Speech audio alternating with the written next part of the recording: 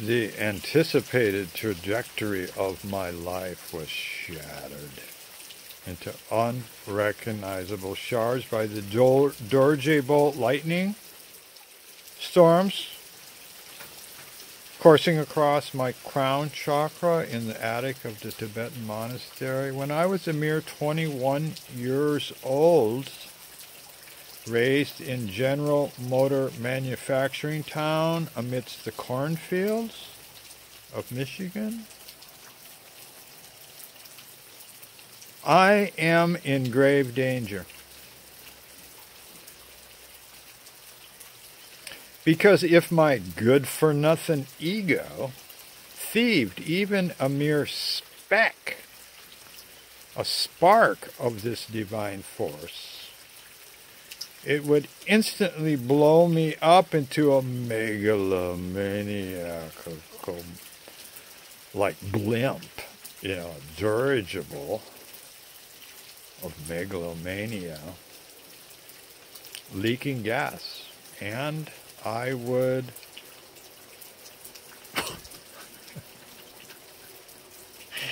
explode,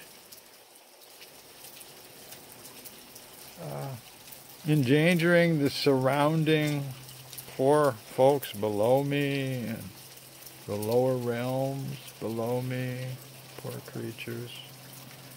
What to do? Goddess Earthy, what to do? We're on the jet, headed for Europe, what to do?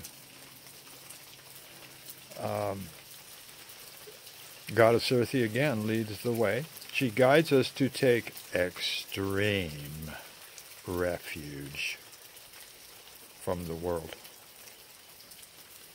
A sanctuary for beleaguered bodhisattvas, where we can regroup in the Ganesh cave and wait for further instructions.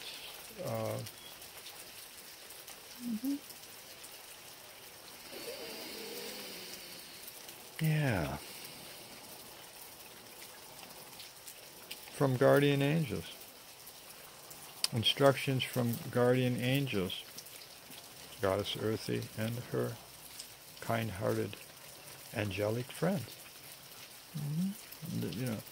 This urge to fundamentally withdraw from mankind was the cause of my excruciating homesickness, even while I was still living with the Tibetans. Remember?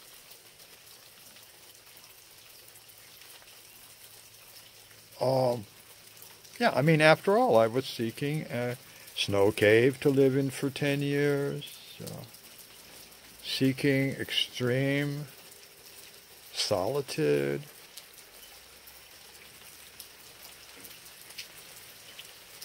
So,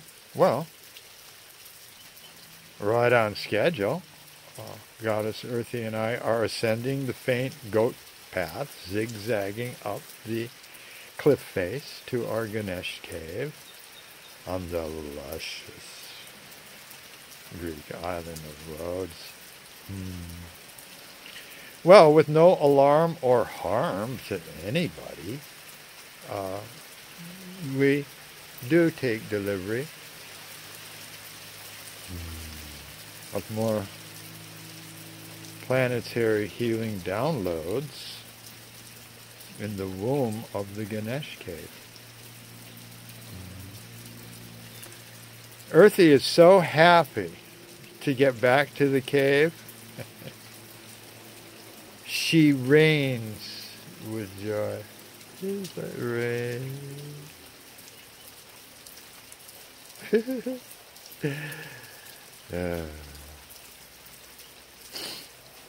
Well, the message from the cave angels in earth language is this.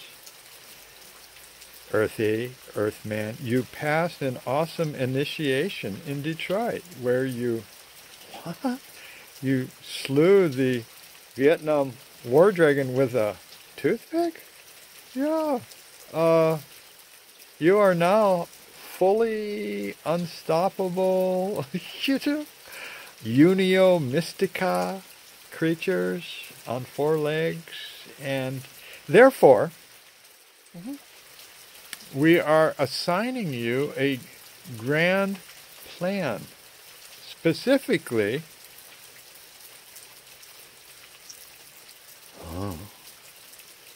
you are tasked to be the visionaries that teach mankind about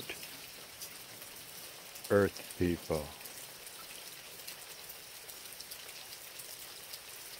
And these highest inner angels conclude, at this exalted, absolute level of sanctity, sacrament, this assigned mission, it's not optional. If you do not carry out this assignment, we're talking digging deep, giving it all you've got. If you don't carry it out, that's okay. We will cause you to self-destruct. Either you will kill yourself or go stark, raving, mad. If you breach the assignment, unescapable punishment. We need a freshened spiritual alignment between Earth people and inner heaven.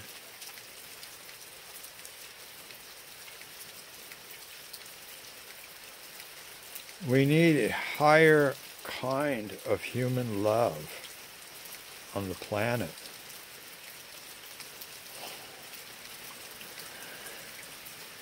Hey, hey, ho, ho, ho, ho, ho, ho.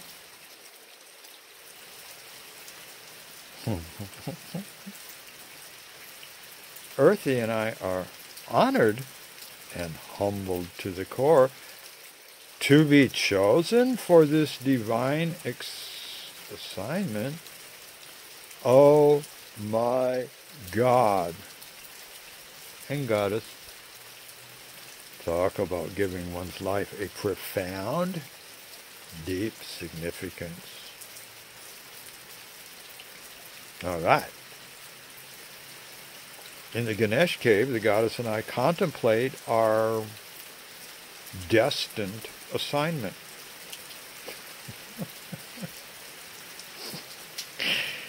To be the visionaries who teach mankind about Earth people, to live enlightened without going insane, the middle path. Yeah, and we delight. Earthy and I, yeah, remember? Yeah, huh? We're having a good time. How are we going to pull off this global production number? Beyond Broadway, folks. Well, obviously we need to play to our strengths. Strengths? Oh, yeah. We're adept at karma yoga. What's that? Karma yoga? It's where a human being takes symbolic action to dramatize a universal truth. Particular action, dramatize universal truth. It accelerates evolution. Like how I accelerated getting out of prison in Detroit. I wouldn't sign my name. That's karma yoga. Well, the grand master of karma yoga in all of human history is Mahatma Gandhi. Here's an example. He walked for endless days, villages, dusty villages, wouldn't tell anybody what he was doing, where he was going, More people kept following him out of every little village. He walked for endless days until he finally came to the Arabian Sea. And in the Arabian Sea, he just, without any words or breaking any laws, he sipped Arabian Sea salt water in the palm of his hand, which was a signal to his countrymen to boycott British colonial salt. This was a big deal, and it accelerated India becoming independent from England. Karma Yoga, like this little skinny Mahatma, off the charts, Karma Yoga, good guide for me. Well, raw courage, another strength Earthy and I seem to have been born with. We audaciously good vibed away the Vietnam War dragon in Detroit. We're at ease to be incomparable. We don't need to reference ourselves to anybody else, or just be original, do our thing. And the extreme Ganesh Cave isolation protects us from energy blending and socializing with other humans. We do this for months. It's a cave. Most people think I live alone. Little do they know, Earthy. That way we don't water down our mutated interdimensional natures.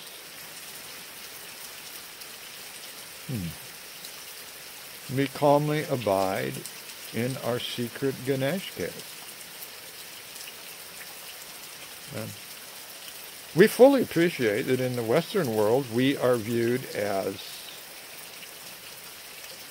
delusional psychotics, obviously disassociated, rent and torn out of the fabric of consensual reality and manufactured consent. Yeah, we're viewed as poisonous, annoying for sure, hopeless.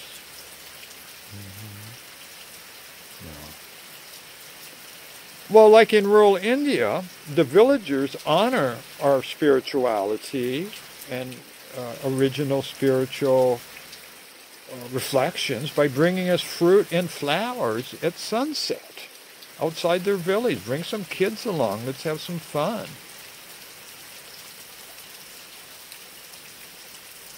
And, look, Earthy and I are accustomed to both extremes, Eastern, Western, whatever extremes. We're unattached. We transcend both perspectives. Wow.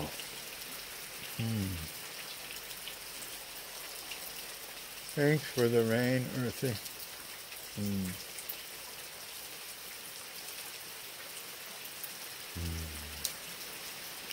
I just take all my clothes off and stand in a warm tropical rain. Who needs a bathroom and a shower? When's the last time you bathed in tears from the goddess, from the sky?